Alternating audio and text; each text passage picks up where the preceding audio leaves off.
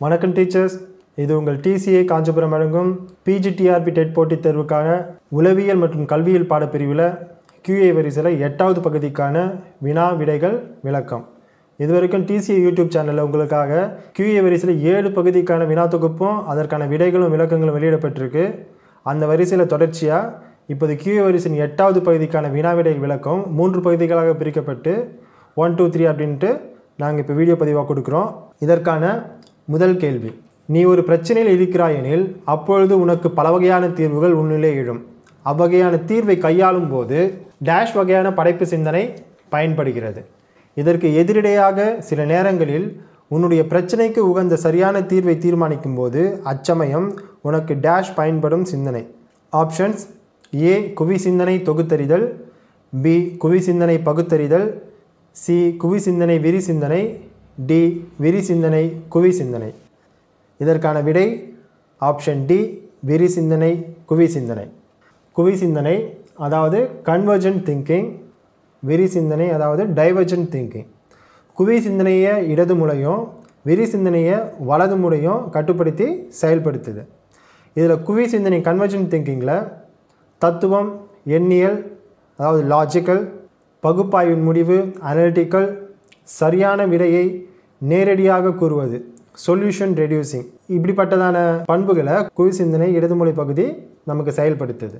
அடுத்ததாக விரி சிந்தனையில் படைப்பு சிந்தனை, கிரியேட்டிவ் திங்கிங், கலைத்திறமை, ஓவியம், படைப்புத்திறன், ஆர்டிஸ்டிக், புதிய தீர்வை உருவாக்குவது அதாவது ட்ரபிள் ஷூட்டிங், சொல்யூஷன் ஜென்ரேட்டிங், இப்படி நிறைய சொல்லலாம்.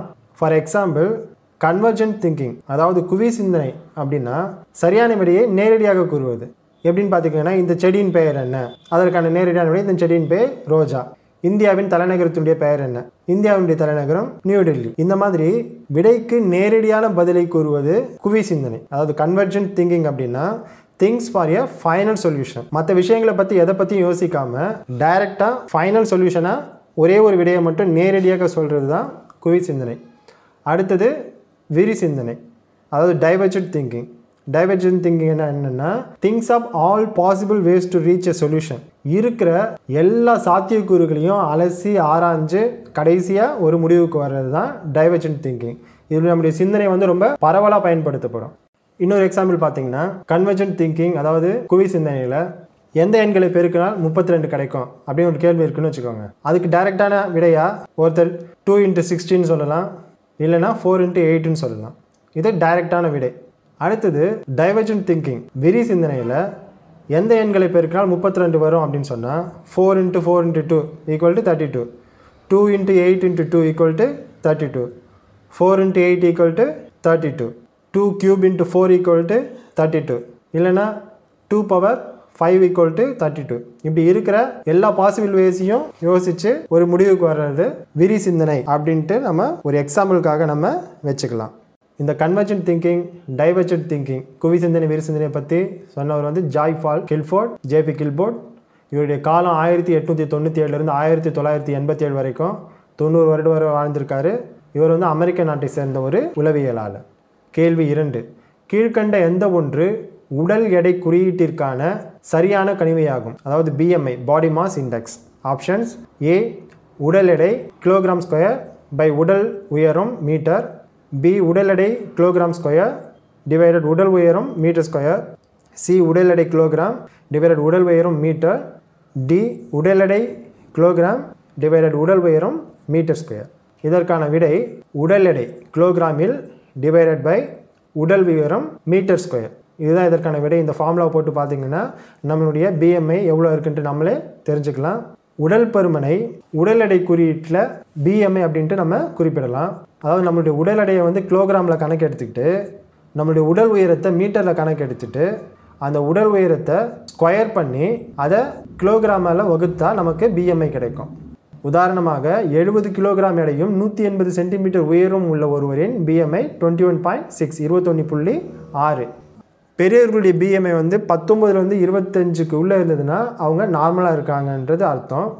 அந்த அளவுக்கு மேலே அவங்களுடைய BMI லெவல் இருந்துச்சுன்னா அவங்களுக்கு உடல் பருமன் உள்ளது அப்படின்றது உறுதி செய்யப்படும். அதாவது ஒபிசிட்டி இருக்காங்க அப்படின்றது அவங்களுக்கு உறுதி செய்யப்படும். இந்த டயக்ராமில் பார்த்தீங்கன்னா நம்மளுடைய பிஎம்ஐயை நம்மளே தெரிஞ்சுக்கிறதுக்கான அந்த ஃபார்முலா. அந்த பிஎம்ஐ எப்படி கண்டுபிடிக்கிறதுனா நம்மளுடைய உடல் எடை கிலோகிராமில் டிவைடட் பை நம்மளுடைய உயரம் மீட்டர் ஸ்கொயராக கன்வெர்ட் பண்ணிவிட்டு அதுக்கப்புறம் அதை டிவைட் பண்ணோம் அப்படின்னா நம்மளுடைய பிஎம்ஐ கிடைக்கும். இதில் பார்த்தீங்கன்னா 4-5 கேட்டகரி கொடுத்துருக்காங்க. நம்மளுடைய பிஎம்ஐ 18.5 விட கம்மியாக இருந்துச்சுன்னா நம்ம அண்டர் வெயிட்டில் இருக்கிறோம், உடல் எடை குறைபாட்டில் இருக்கிறோன்னு அர்த்தம். 18.5லேருந்து 24.9 வரைக்கும் இருந்துச்சுன்னா நம்ம நார்மல் உடல் எடையில் இருக்கோம்னு அர்த்தம். 25லேருந்து 29.9 வரைக்கும் ஓவர் வெயிட்டில் இருக்கும். 30லேருந்து 34.9 வரைக்கும் உடல் எடை பருமன்லையும். 35க்கு மேலே பிஎம்ஐ போச்சுன்னா எக்ஸ்ட்ரீம் ஒபிசிட்டிக்கும் நம்ம லெவல் வந்து மாறிடும். ஸோ இதை வச்சு நம்மளுடைய பிஎம்ஐ எவ்வளோ இருக்குன்னு நம்மளே கால்குலேட் பண்ணி நம்ம எடை சரியாக இருக்கிறோமா, கம்மியாக இருக்கமா, அதிகமாக இருக்கான்றதை நம்மளே கால்குலேட் பண்ணி தெரிஞ்சுக்கலாம். கேள்வி 3.